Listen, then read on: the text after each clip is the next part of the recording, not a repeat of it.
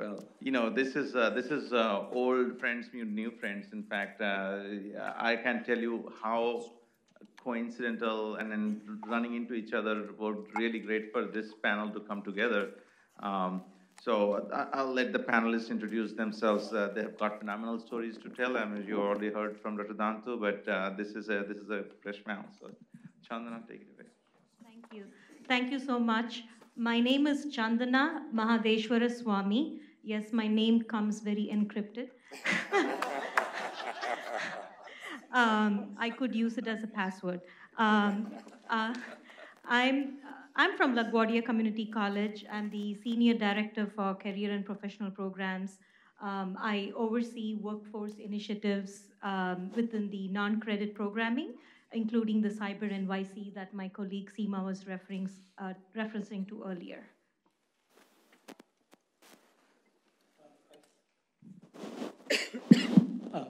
This is Ram Dantu.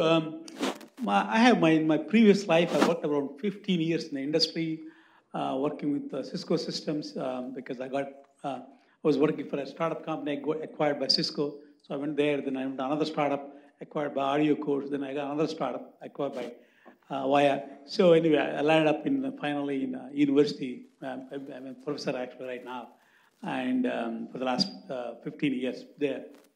And I I act like the director of a Center for Cybersecurity, and I also run a network security lab. I run 15 PhD students, and I teach courses in cybersecurity, mostly network security, and other courses. We have in the University of North Texas, we have BS. We are proposing a BS in cybersecurity as well as MS in cybersecurity, and I run also another program called SFS, Scholarship for Service, where you can actually do PhD, and the government pays you. After that, the deal is that around 3 years you work for the government, federal government, or state government, or the local government. That's kind of deal. So ours is the only program in the country where we actually give it to the PhD students. So. Is Will Marco. I'm with Burning Glass Technologies, which is a labor market analytics and software company. At Burning Glass, I oversee our research and consulting business focusing on the impact of emerging technologies on the workforce. And much of our work has focused on cybersecurity, been focusing on it now for about 6 or 7 years, and do a considerable amount of research and work with training providers, educators, employers, and policymakers who are all trying to figure out how to develop solutions to the cybersecurity talent shortage. And as part of that, we've also partnered with an organization called CompTIA, which I'm sure many people here are familiar with, as well as a National Initiative for Cybersecurity Education to build something called cyberseek.org, which is an interactive online portal that provides detailed supply and demand data about the cybersecurity workforce across the United States, as well as a career pathway that maps out the specific roles across cybersecurity and shows how individuals can transition between them, adding the right skills and credentials along the way. And so all of the work that we've done both at Burning Glass as well as through CyberSeek is intended to help provide stakeholders in the cybersecurity community with more detailed information and actionable data about the cybersecurity workforce so that they can develop better solutions to the cybersecurity talent shortage. Very important. Jamie. Yeah, this is exciting because I'm going to be using all of your services and ideas in a little bit. So my name is Jamie Wynot. I'm kind of straddling two worlds right now because I have a new startup called Cyber Island, which is a managed service solution provider near shore here in North America, and a small island called Prince Edward Island in Canada. I'll get into some of those advantages afterwards and the way we're thinking from a personal perspective. I came to cyber from the business side. So I actually worked for a large Canadian bank, managing a large sales group, enjoyed operations, didn't enjoy pre-2007 how much we drove people into debt, to be honest, and I had a come to myself moment where I decided I wanted to move more into how do we help the world a little bit more. So I worked more in program management and eventually made my way to cyber program management. I've worked for a very large asset management company as the global head of third-party risk, and then moved over to identity and access management. So I've spent the last several years in identity and access management as a global head. So I've had a trial by fire for the last 6 years and have learned a lot about the technology, and now very excited about this new startup that I'm creating, filling a labor gap for us in general, but specifically out of Canada, and we can get more into it as the panel goes. Absolutely. And then Jamie and I have a great relationship right now. Very interesting that, he was my client, now I'm going to be his client. I think this panel shows the different levels or different layers of education system here, right? And the incredible work that Chandana and Seema have done together at LaGuardia Community College has become literally a blueprint for CFF. And I wanted to dig into a little bit deeper as to, what's the program and how you went about it. You had a pretty great journey last couple of years, so Chandana, Thank you. So essentially, our approach to workforce training is really industry informed. And as all of you referenced, right, it's really important that when we create a training program, it's aligned to what the industry expects and needs. The approach is also not just a technical training. Throughout the day, we heard about in communication skills, resilience, and ethics. So what we do is we incorporate all of those in the training program, and really what we call it is employability skills. I know it's called soft skills, but there's more than soft skills involved in it. So it's employability skills. What do you need in order to get a job, but also succeed in your job and keep the job? That is something we often see in our students, is that they get very excited about entering the field, and then we don't want them to be so challenged about navigating the industry, understanding how it works, that they don't, there is no retention. So retention is a big part of that.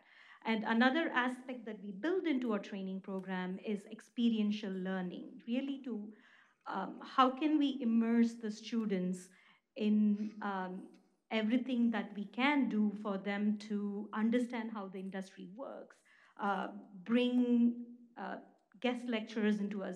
And someone had mentioned coaching here, mentoring. It's a very important aspect of training programs, because a lot of our students also have, you may have heard of this, is the imposter syndrome. They don't think they belong. They don't think they can be here. So again, Seema referenced this earlier. It's really the non-traditional students, underrepresented and diverse population. How can we help them with this immersive learning process? And that also means anything ranging from, say, taking them to a job shadowing. Just how does this look? We want them to see themselves. Can I work here? How will I feel working here? To internship opportunities, mentoring, going to meetups, conferences. We would love for them to, have opportunities where they come to summits, conferences, and talk about what they do, what they have done, and so on.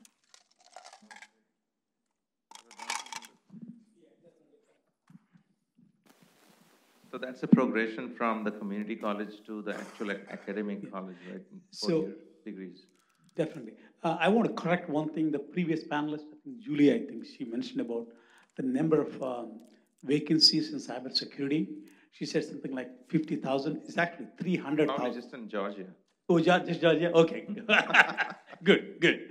Actually, there are 300,000 positions, vacant positions for cybersecurity professionals. I see a correction coming up with Will, that number. Sure. This, I didn't create this number, but I got it from. The reason I'm quoting this number is that there are jobs available at every level. Just not only one level. So many different kind of positions in cybersecurity available. So I'll give you some examples that how actually so much demand, even in federal agencies, state agencies. Normally the federal agencies, they give you something called Band 7 for if you are bachelors, Band 9 if you are masters, band 11 if you have PhD. Now they're actually bumping up. Many of my students, they got band 13 because it's all about demand and supply, right? Supply and demand. So there is a lot of demand. So people who are young people here, the opportunities are unlimited. I think there are jobs at every level. That's what I want to mention. That. Okay. So thank you, Dr. Antur. Will, you got your data hat on now? I always have the data hat on. But I think that both, there's a kind of point that was kind of lurking beneath the surface. It wasn't explicitly called out in what you were mentioning, but I think it was prevalent in both of your comments, and that is that behind the talent gap in cybersecurity, there has long been an information gap, and that has hindered efforts to try and build a cybersecurity workforce that aligns with the needs of the industry. And I think that there are really two primary reasons for that historically. The first is that most of the data that training providers and other stakeholders had on the cybersecurity workforce for a long time was incomplete and very broad. Most training providers had to rely on data from the Bureau of Labor Statistics, and they track information security analysts, full stop. Newsflash, there are a lot of other cybersecurity jobs out there. And it also provided very minimal information, if any information at all, about the kinds of skills and credentials that were in demand across the field. And so that kind of information wasn't very actionable if you were trying to build a cybersecurity program and train people for that field. The second issue is that there's just a breakdown of signaling in the cybersecurity space between employers and educators and individuals. So to give a concrete example of that, many employers will ask for a CISSP because they think that's the credential you have to ask. And I think in most cases, it's not the practitioners. They know whether they need a CISSP or not. It's HR who says, oh yeah, we heard about this credential. We think we need to add it to this job description. And what that ends up doing is creating the scenario where we have more job openings requesting a CISSP in the United States than there are CISSP certified individuals in the entire country. And we know that many of these jobs really don't need a CISSP. In fact, many of them, you actually logically cannot have a CISSP the way they're asking for it, because they'll say, we want you to have a CISSP and no more than 2 years of previous work experience. Doesn't exist. And so there was a breakdown of the signaling between employers and the training providers who are trying to build the next generation of cybersecurity workers. And so I think that much of the work that you both were talking about and some of the work that you've been doing at LaGuardia is a great example of how you can combine both the quantitative aspect with the qualitative aspect of talking with practitioners to say, this is how you have a more effective signaling mechanism in the field, so that you can first understand what are the key skill sets and credentials and roles you need to be preparing people for in the field, and then taking that information and pairing it with conversations with stakeholders in the community to figure out, okay, now how do we actually teach people those skills and then connect them with the people who are trying to hire them.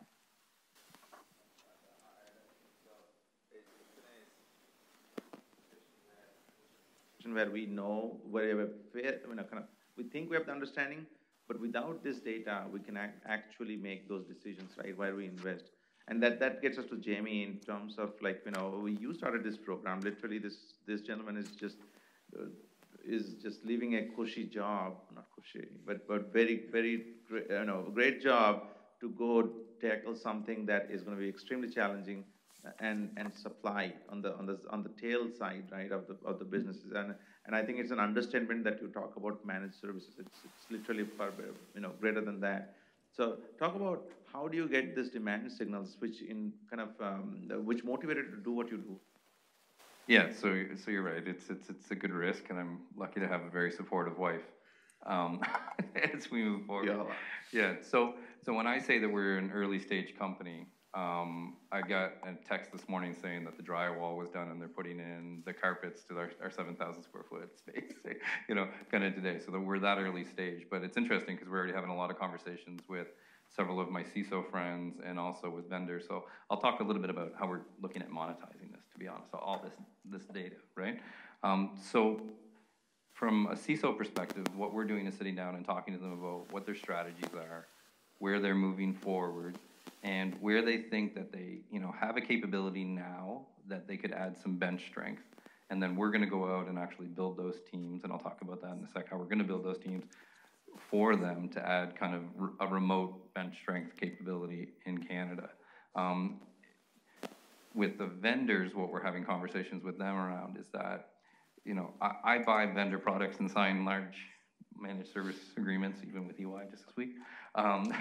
And we always talk about people, process, and technology, right? So we find technology solutions for a problem that we perceive that we have, right? Sometimes those vendors will come to us with a process kind of package, right? They'll come to us and say, okay, we can build these processes for you potentially in your system, or they'll give you a boilerplate that you have to go and figure out how it fits in your system and the way that you're moving forward. But they don't really talk about people very much and help us with the operational tail on the other side.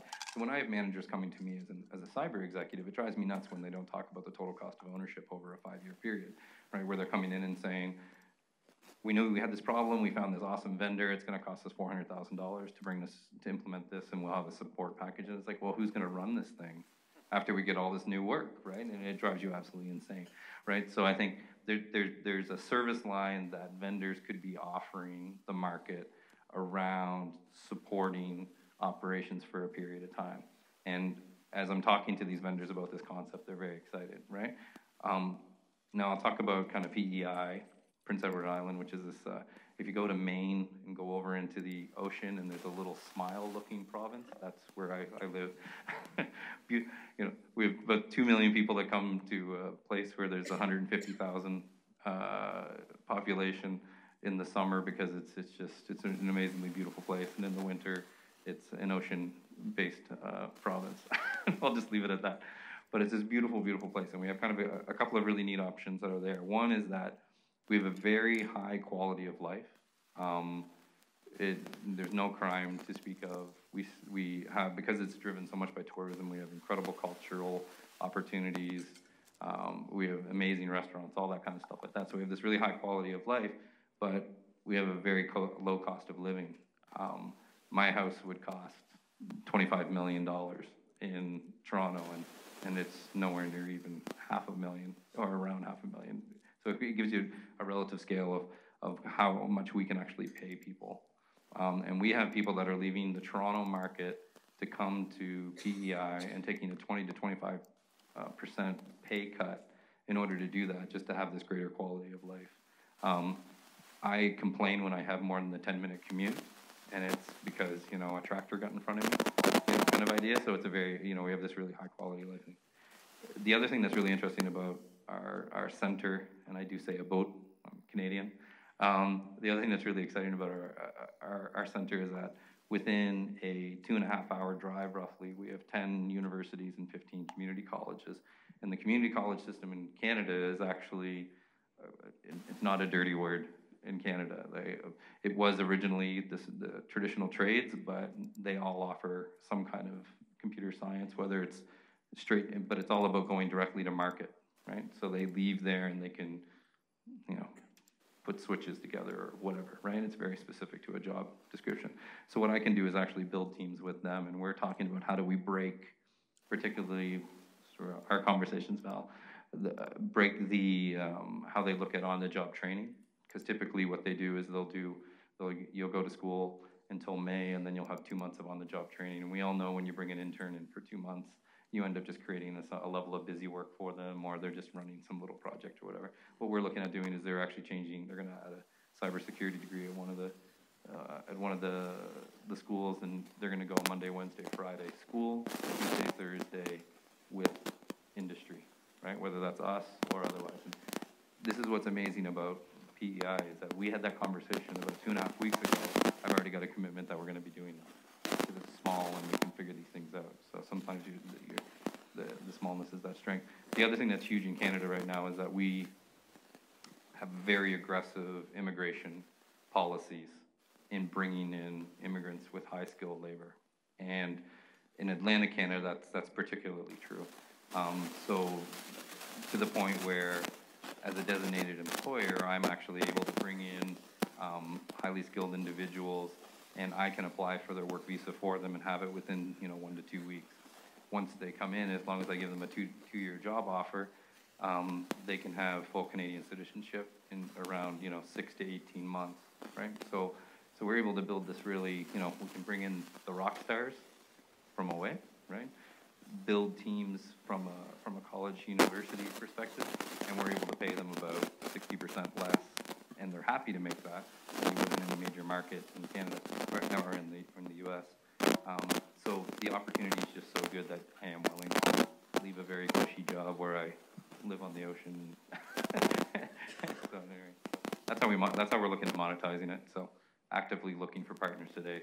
First movers are going to get better deals than everybody else in a couple of years. All right. I think we'll come back to questions. Just give us a moment. I want to kind of close the loop on these two sides, because I think when we are looking for those demand signals that motivated you to go and open this center up, how are you getting the data, and how deep is the data that is available in terms of, like, if you have to provide the talent or supply chain, do you see technology-oriented supply chain data that is coming in? Are you seeing capability? I mean, what are you seeing in the data that you're looking at? So in terms of the data we look at, I guess I'll take the first question and say the level of granularity that we're able to look at is quite deep. In fact, we often talk about the cybersecurity job market in terms of jobs, but we usually say it's more effective if you talk about it in terms of skills, because you can call anybody an analyst, and who knows what they're actually doing. But once you start to unpack and say, okay, here's what the analyst is actually doing, here are the skills that they need, here are the tasks they're performing, you have a better sense of what's actually required in that job. And then you're also able to say, okay, where are there adjacencies between the skill sets that this person has and some of the other people out in the market.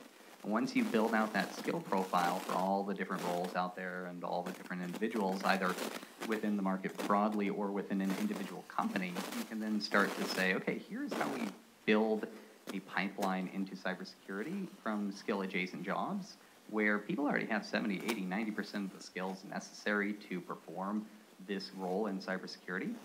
We just need to train them up in some of the last mile skills. And that doesn't take 4 years for somebody to earn a bachelor's degree. That can take 4 months. And you're going to dramatically reduce the time to competency and make it much easier to bring people into the field. And so I think that having data at that level of granularity is very useful. And then I think that it's also useful to be able to see where there are differences across different geographies and across different industries. Every industry is going to have different needs. Every geography is going to have a different mix of requirements in their cybersecurity workforce. And so that's one of the things that we have been doing with CyberSeek, is CyberSeek allows you to drill down to an individual state or metro area and see what does the supply and demand look like for cybersecurity jobs in my region, what are the top jobs. And we actually, I can announce this now, just a couple of weeks ago, received a new grant to expand CyberSeek, and as part of that, we're going to be expanding the data on industries so that you can now drill down to individual industries in CyberSeek and see what the unique mix of job and skill requirements are. And so I think that, again, just providing that level of granularity down to the skill level, thinking about jobs in terms of skills, or thinking about the market in terms of skills and not jobs, and then also slicing it by the location you're in, the industry you're in, things like that, is when the data really becomes actionable and you're able to make better decisions off of it. One thing I really want to emphasize on youngsters is that also the industry. One skill that is very important is a self-learning skill. I think whatever we teach is good, but I think once they go to the real life, because I was there in the real industry for 15, 20 years, I worked from the bottommost. Unless you're equipped, you're trained and ready, prepared to do the self-learning, lifelong learning kind of thing, it's going to be very difficult, because in security world, cybersecurity, you're going to work on unscripted, on unknown environments several times, or maybe most of the times. So in that environment, you should be able to do self-learning. And I think this is very important. Unless we teach how to do this how to kind of practice them in this world, that's one of the things I think they need the skills. And kind of to follow up both on what both of you said, the data and kind of lifelong learning. What we do when we put together training programs, and I think is very important, is that when you look at the data, and kind of we take it back to our industry partners, and again, like you said, parse out the details. What are the competencies? What are the skill sets? We actually go ask them for job descriptions. We go to the hiring managers and say, we understand this is a job description, but when you say a person needs to do this, what do you mean by that? What do you mean? What skills should they come with? Not what's on that they should be doing. Which means when we train them, we are training them for the competencies versus the technique, not just the technical skills. So it kind of helps that process in looking at data and the training process. Sorry, I'm just going to jump on that. One of the things that I find, like the kind of barrier to entry for new folks, is they may have a good technical background, and they actually, say if you find a great technical business analyst, they think they still can't be a cybersecurity person because you have to have like a wizard hat and you do these special things, right? But they don't understand that they can actually transfer over very easily, right? And I think one of the places that we fail the most, to be honest, is in job descriptions, right? We create job descriptions that make people not want to apply, as opposed to creating things where, at the end of the day, if you're going to say your hiring practices that you only need 40% of the skill and you need 80% of the attitude, and then we'll train the rest. But if you have that mindset, well, you better try. You got to write. You don't put, we're looking for ninjas, and we're looking for you. And then if you start thinking about it from a gender and diversity perspective, even more so, right? So if you start using this very masculine language in your job description, we just read a Harvard study that when you look at, and I'm going to misquote it, but the gist of it was that most women feel like they need to have 95% of the skills inside of the job description in order to apply for the job, whereas guys are like, well, man, I got like 32%, so I'm good, right? And that's so wrong, right? So how are we going to change how we kind of make the perception of these jobs as well, right? So I think the people that are moving towards gamification, right? We're going to be looking at that very seriously, where we're just going to have a large account with net wars, and we're just going to ask kids in university to go out and try to get the level 4, and if you do, then you get a job offer on the day. We'll teach you how to speak to people, right? Kind of thing. But I think we need to think about it. I just want to jump on that job description thing, because I think that's a huge element of it. Yeah, because that's what defines what you produce and what they give, right? So. Yeah, I'd actually like to jump on that as well. One other piece of the job description issue is that we see employers are asking for heightened experience and education requirements, often when they either don't need them or in the past didn't even require them whatsoever. So, for example, we see only about 15% of cybersecurity job openings say that they're willing to hire somebody with less than a bachelor's degree. About 30 to 40% of the existing workforce doesn't have a bachelor's degree. So something's changed, and I don't think it's the role. So employers, when they send these signals and say, you have to have at least an entry level, or at least 3 to 5 years of work experience, you have to have at least a bachelor's degree, then that's actually indirectly shooting themselves in the foot in many cases, because A, you are going to have to pay more for those people, B, they're going to be harder to find because you're reducing your talent pool, and C, you're cutting off the entry-level rung in the career ladder into cybersecurity. And so you're going to make it harder for you to fill jobs in the future because there are no more entry-level opportunities to help build up the next generation of cybersecurity workers. And so I think that employers, they need to think about whether or not these credentials are need-to-haves or nice-to-haves. And if they're just nice-to-haves, then they need to understand how much harder it's going to be for them to fill those roles and how much more costly it's going to be, so that they can make an informed decision about whether or not they really should be asking for them. Yeah.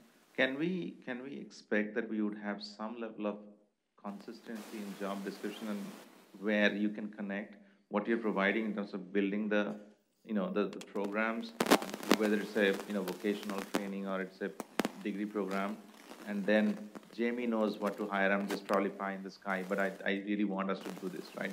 Jamie knows this is exactly what I'm looking. He can define the job description, and will, in his platform, go to cybersec.org, not now, after 10 minutes, but he, can, and Will can find out and then tell the world that this is exactly what we need in terms of nice to have versus desired, right?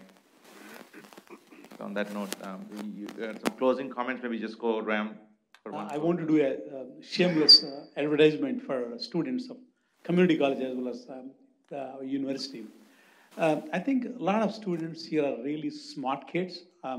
So they would love to work for companies, because there are a lot of people who already have companies here, as an internship. Internship is very important for the students. So if you, I just have to give some throw numbers, that's why. Even for $15, $20, even less than that per hour, they are willing to actually come and work for you. Okay, so give them opportunity, and I think if you need help people, let me know. Her know. So I think there are a lot of smart kids there that are prepared to work and learn. I think industry should give also opportunities as an internship, or either in the summer or in the fall or spring, doesn't matter. I think it really greatly helps how they can move into from university to the industry environment. Okay. Quick closing thoughts, Chandra. Sure. I'll just add something that kind of references to what you, it's also the building the bridge to higher education.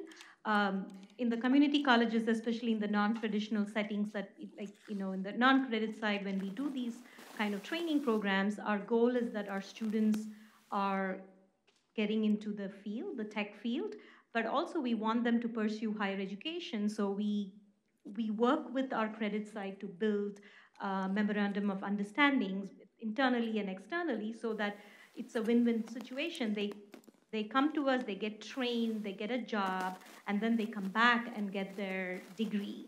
So we want to be able to close the loop, because that degree means a promotion and more opportunities.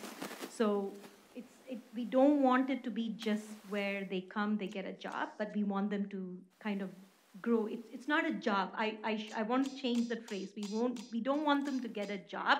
We want them to have a career, and that means access to higher education in the future. So we'll take 2 questions if we want.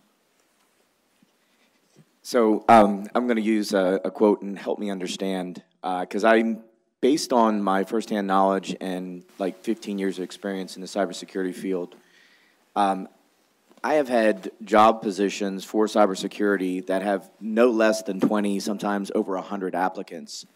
And the other side of that is, in LinkedIn, I have multiple contacts who are in the cybersecurity, CISSPs, CISMs, CISAs, and 2 NSA certs kind of thing, who, 6, 8 months in a career search. So even though I get it, and I've been in many conferences where this topic has been raised for over 10 years, when the rubber hits the road, what analytical data are you utilizing to show this huge gap? Because as a hiring manager, I've never seen a gap, and as an applicant, I've never seen a gap. So is there something that I'm missing, or is it just that it's, like I said, help me understand it, because I'm not seeing it. I know it's counter to everybody in this room's like, what? So I think that one of the issues that people have to make when they're talking about the cybersecurity talent shortage is that they talk about it in very blanket and broad terms. And the reality is there are certain corners of the market that are going to be harder to fill or easier to fill than others. So for example, one of the things that we look at sometimes when we are utilizing our data is we see, okay, how many existing workers are there who roughly match a particular profile somebody is asking for? And there are certain jobs where you can see that there are, more than enough people. There can be, the market average is you have at least 5 currently employed individuals per opening. The average for cybersecurity jobs in general is lower than that. It's about 2 to 2.5, but you do have some jobs that have more than the average, but then you also have some that are very low. So there are certain jobs within cybersecurity, many of which are requiring some of the new and emerging skills or skills related to cloud security in particular that are much harder to fill. And we see that the time to fill goes up commensurate with the skill levels that people are asking for. And so, you know, I think that there are always going to be some cases where you have plenty of people for a particular cybersecurity job, and then there are going to be some cases where you have, you know, you're asking for certain competencies or skills where that's not the case. But in general, we do see that the cybersecurity workforce, based upon supply and demand ratios we look at, when we look at the existing workforce, based upon the salary premiums, which are an indicator of hardness to fill, based upon just the time to fill, how long are these jobs remaining open. All signs point to cybersecurity facing one of the most severe talent shortages in the market, because on all of those metrics, it is one of the worst performing. And so I think that, you know, you can always find examples where, you know, there are some jobs that are easier or harder to fill, and there are differences across the market. But, you know, in general, we do see that many of the cybersecurity roles, based upon all the data that we see, are, you know, quantifiably pulling from a much smaller talent pool than other jobs. Is there some empirical data set you guys could point us to on this subject? The answer is yes.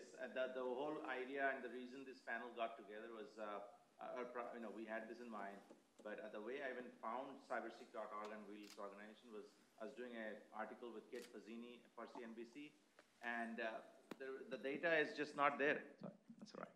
The data is just broad, too broad. Right. $2.53 million shortfall of cyber talent doesn't really mean anything. They're not going to be all cyber threat hunters, and maybe your job, your particular function is easier to fill. But if you look at the broader role that we're looking for, I mean, the whole understanding of cyber risk to a cyber policy definition to user controls and all that. So that's where cybersec.org comes into picture. And they have a substantial amount of data that you can actually look through, not just broadly saying 2.5 million shortfall. Okay. Yes, Mina. I just wanted to add that we have been very successful in Europe, specifically in Finland and Germany.